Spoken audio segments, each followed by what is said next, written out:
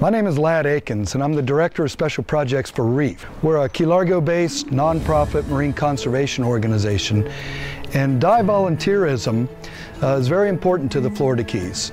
It's a great way for divers to come down, see and enjoy the marine resources, but also contribute to the overall sustainability of the ecosystem. Lionfish are not native to the Florida Keys ecosystem, but through aquarium released fish, they become established here. They're voracious predators. They consume a wide variety of both fish and crustaceans, and they can cause some very significant harm to our native ecosystem. Divers can be a very important part of the solution in addressing this lionfish invasion. They're the ones that are in the water, they see the lionfish, and they have the capability to remove lionfish to minimize those impacts. But training in proper handling and collecting techniques is very important. Local restaurants serve lionfish, and many of them even have prepare your own catch. Divers can go out and remove lionfish on their normal recreational dives, but there are also focused events.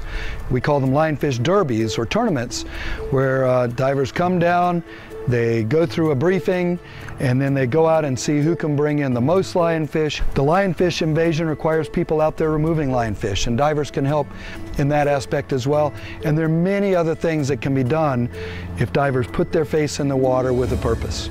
My name is Ken Niedermeyer, and I'm the president of the Coral Restoration Foundation in Key Largo, Florida, and we grow and restore coral reefs. We have developed an offshore nursery program, and it requires divers to go down there and do the nursery work, and we grow these corals in the offshore nurseries. We've got several up and down the Keys, and once the corals are about a year old, they're about a basketball size.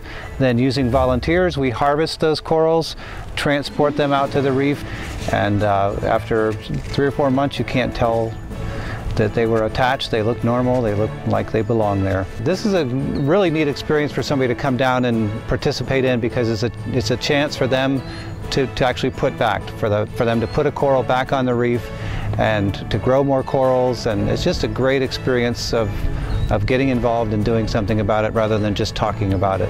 Florida Keys have beautiful reefs full of fish and all kinds of great marine life, and this is a great way to make them even better by coming and helping putting the corals back on the reef.